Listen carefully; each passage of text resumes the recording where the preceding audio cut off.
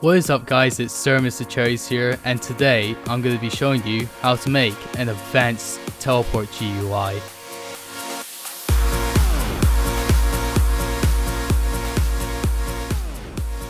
First, what you're going to need to do, you're going to need to open Roblox Studio, and then we're going to use edit mode. So get that up and then click edit mode so that we could just fly around freely. So yeah, so you would consider getting this. Now go up here to part and click it, and then you receive a part. So yeah, you can redecorate if you want, but right now we're not going to, because yeah, I'm basically going to try to rush this tutorial a bit, but I'm going to make it as simple as that. So name your part called spawn location. So yeah, there you go. So change the appearance what you like, and yeah, do whatever you want with it in properties, but do as I say though. Anchor this and then uncancellide this. So that means like untick this cancellide bit because we want to go through the brick when we spawn, and the anchored bit, oh, I just turn it off. So anchor that one because then the brick will stay off the ground. Well, it's basically stay in the air more quickly. So we don't want that to fall down and like screw up our teleportation. So yeah. Now we're going to make the GUI, which is possibly the main bit in the tutorial. So we're going to make a teleport GUI. So get the screen GUI by clicking right click and then insert basic object and then find screen GUI. Well, I got that up right now. Now we're going to make it, we're going to call it teleport GUI. It's basically what it's called. Now we're going to insert another basic object called frame. We'll name that black screen. Because basically we want to make our screen black before the player teleports. God, why did I stutter too much? It's annoying, isn't it? Do you find it annoying when you stutter when you're like talking to people? You're just like, oh my god, what am I gonna say? So now, excuse my phone, guys. So we resize it to 1 by 1 in axis, and then we're going to make this transparent. Hang on a second. Alright. Now we're going to get another basic object, which is called text button.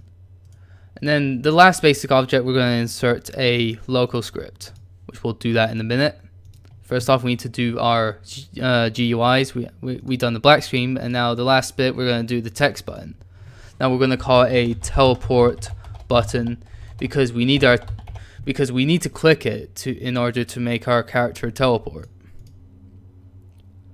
Background color white, keep that.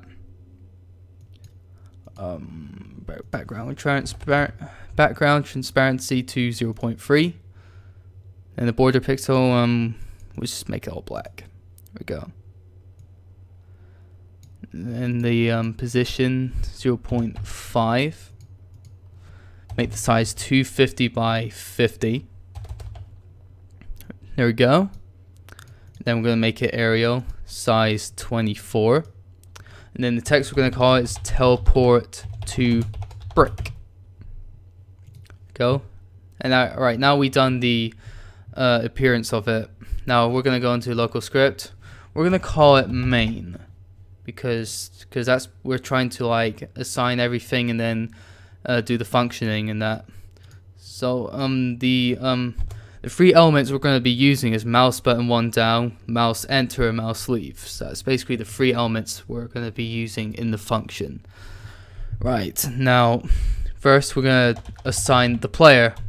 Game.players.localPlayer, and then we're going to assign the brick and the GUIs. So first off, the brick spawn. I'm going to assign spawn as script. Oh, sorry. I mean game.workspace.spawn location. There we go. We assign that brick in the workspace.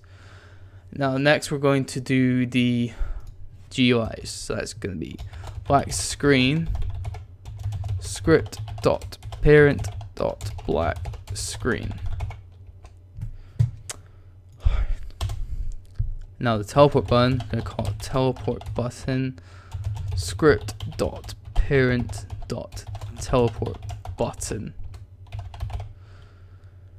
And then there we have it. One last thing though, has pressed teleport, because we need the person to press teleport and then warp himself over to the other side. So we're going to do false because we have not pressed it yet.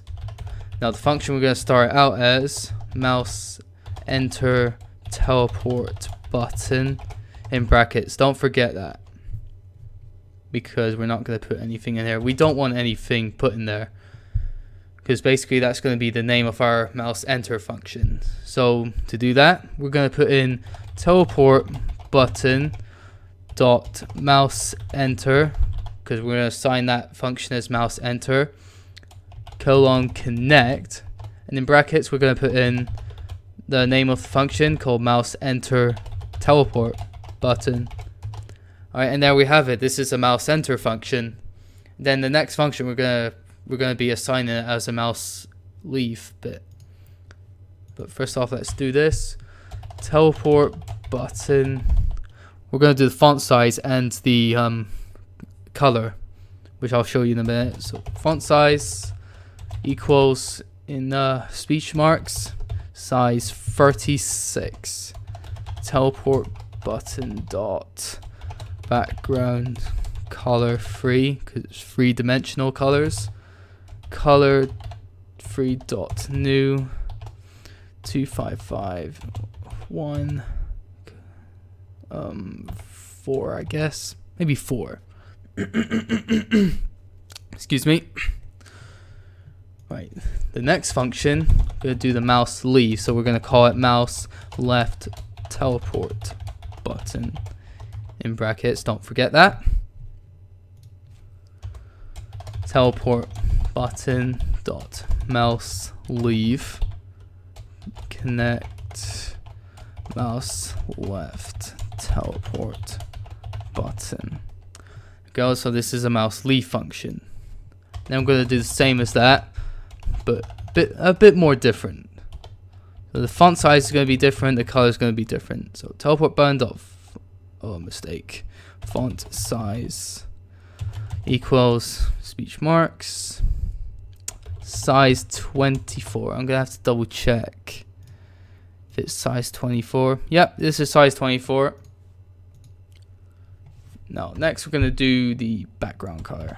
Teleport button dot background color 3-dimensional, color 3 dot new 111.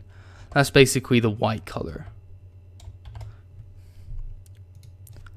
And then the last function, we're going to do teleport player, and that's when the player sorry guys, that the bit where we do teleport player, that's when the player presses the teleport button and then he warps himself into another location where the brick is at,